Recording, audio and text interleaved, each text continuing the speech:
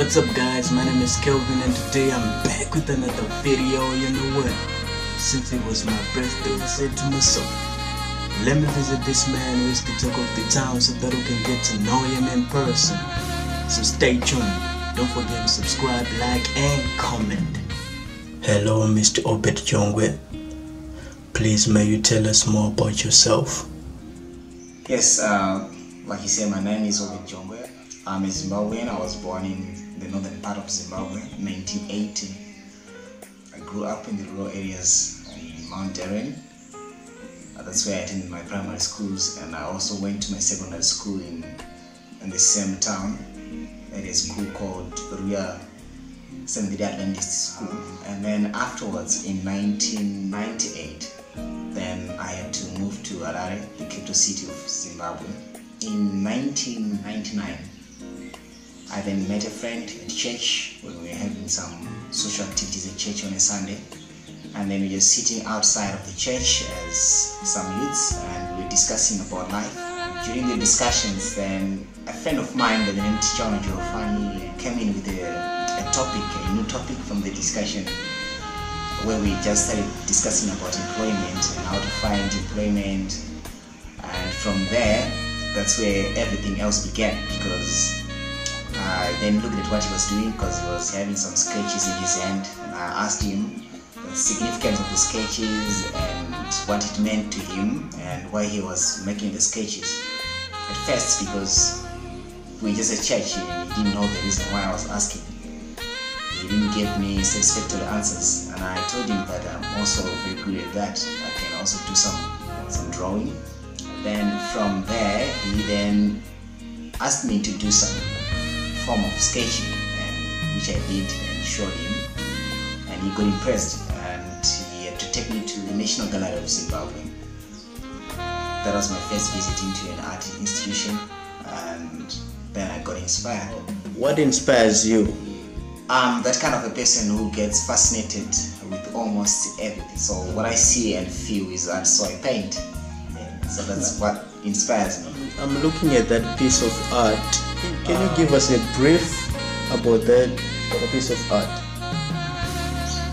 This painting, I took the idea from the riots and protests which were happening in the town some previous days, and just tried to use some mixed medium to build up the concept. But basically, my main concept comes from the Bible.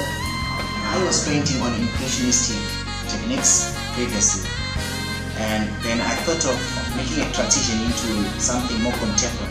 For me to be successful with this one, I thought I should maybe start working on things which I really know. So things which are common with me is that I am a very religious person. I know much about religion. So what I'm going to tell you now, it's all about religion. So I took that concept from the Bible. It's from Matthew chapter 20.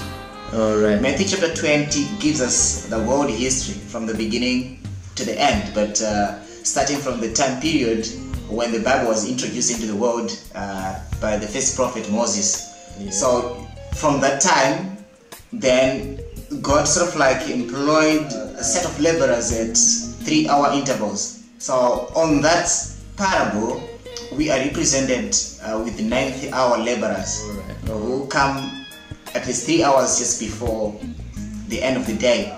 So the 9th-hour laborers, there's one funny thing about the 9th-hour laborers. The funny thing about them is that they are the only laborers who get another set of laborers employed during their time of working. So we see the 11th-hour laborers coming in to show us that during that time, the 9th-hour laborers must be having a problem. There must be a problem with them. So looking at what is happening to this world, we really see that there is a problem with us, because we are tending to ignore the most important things in our life, because we are kind of overtaken with the social media, and our main focus is, and our attention is mostly on those things. You know, we spend most of the time on Facebook, we spend most of the time on WhatsApp, we spend most of the time on Instagram and all those social media stuff, and ignoring the most important things. You know, today if you could find a kid out there and ask them when last did they have time with their parents? They'll be saddened to hear that they rarely spend time with their parents. And if you ask the reasons why, you find this is the thing is happening. Social media, a lot of traveling, they have stuff happening, business, all those things, they're taking place. The most important things. And not only children, we have also ignored nature. There's a lot of pollution in nature. You know, we talk of global warming. There's less rainfall these days. The sun is burning, it's scorching, and quite many other factors that we could look at. And all this is coming from our contribution. So, looking at that, I thought maybe this is the time period when I should maybe work on this concept to try and conscientize my fellow beings that, hey guys, time is overtaking us and things are getting worse and worse and worse and worse. So we don't know what is going to happen when the 11th hour period comes, because we'll be only left with an hour to the end of the day. So the end of the day, according to the Bible, is the end of the world. So we really need to do something, and I think these paintings will bring about that information to conscientize the whole world about what is befalling us. A lot of activities there happening on these pieces of art.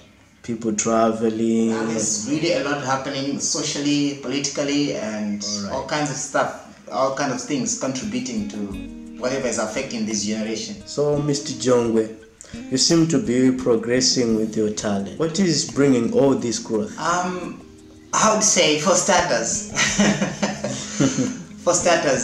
practice makes perfect. I spend most of my time in the studio, and also the other thing is never to be ignored is that you need to be a studying person. You need to keep on researching. I read a lot of books, and I mix a lot with other artists, and also I get some form of mentorship from friends artists. Like here I work with Jenny and some other artists who always come visit my studio, and I ask them to give some form of some critics, and all that is improving my techniques and my work, which I'm quite appreciative, and also not ignoring the base of everything. You know, diet also plays a bigger role in terms of progressing in life. I've changed my diet, which I've seen also contributing much, and it is working very, very good for me.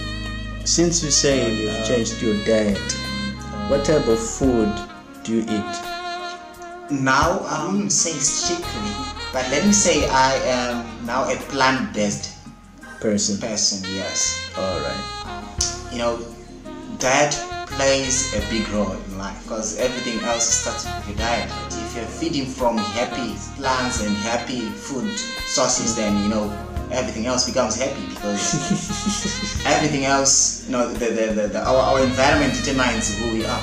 So food plays a bigger role. So I've decided to move into plant-based, and also looking at the fact that people are now compromising. Like everything else has been monetized. So monetization compromises a lot, because people are looking at making profits.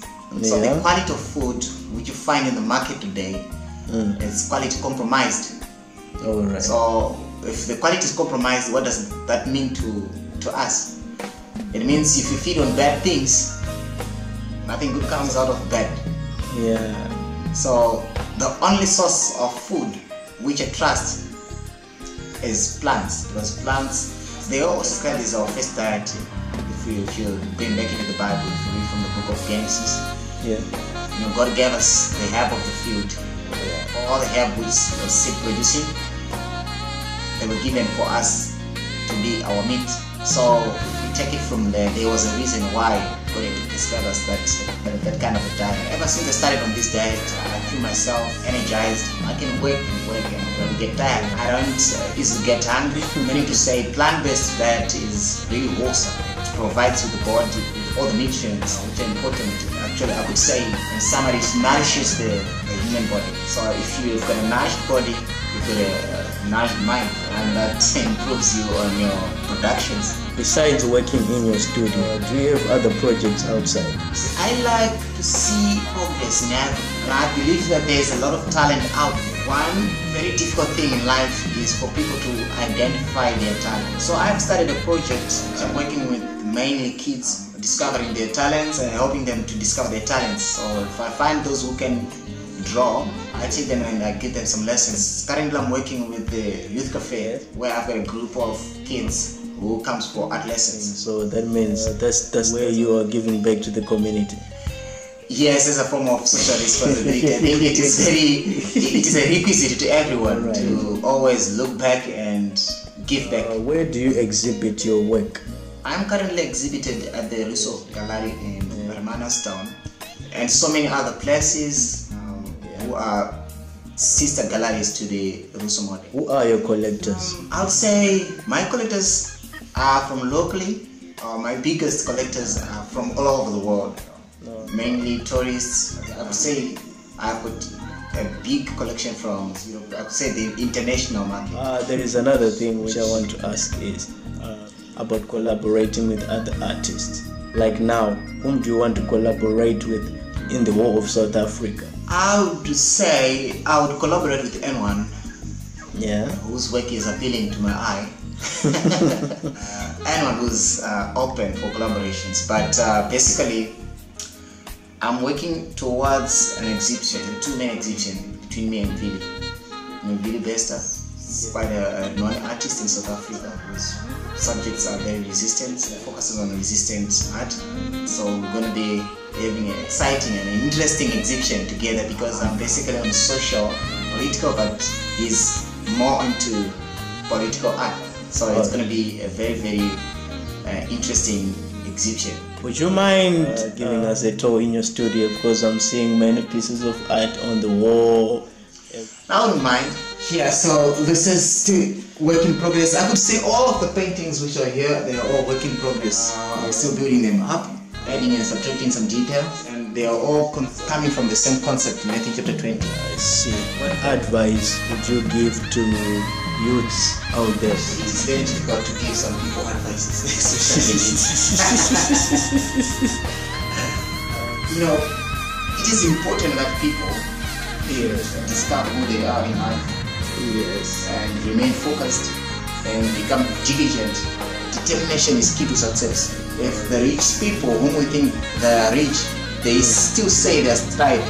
However, as the especially youth who are yet to establish their lives, we need to be determined and we need to be more diligent. As much diligent as we can. Do you believe that if somebody follows his or her gift, that gift will make room for him or her? This is a fact. You see, you can't really deny that because God gave us these gifts so that we become dependent upon them. So if you don't use your gift, you're as good as that. So we really need to make use of our gifts and utilize them in a way that they become more profitable. Like I said, the most key thing to identify the gift. Thank you, Mr. Obert Jongwe, for having time with us. It's a pleasure. All right.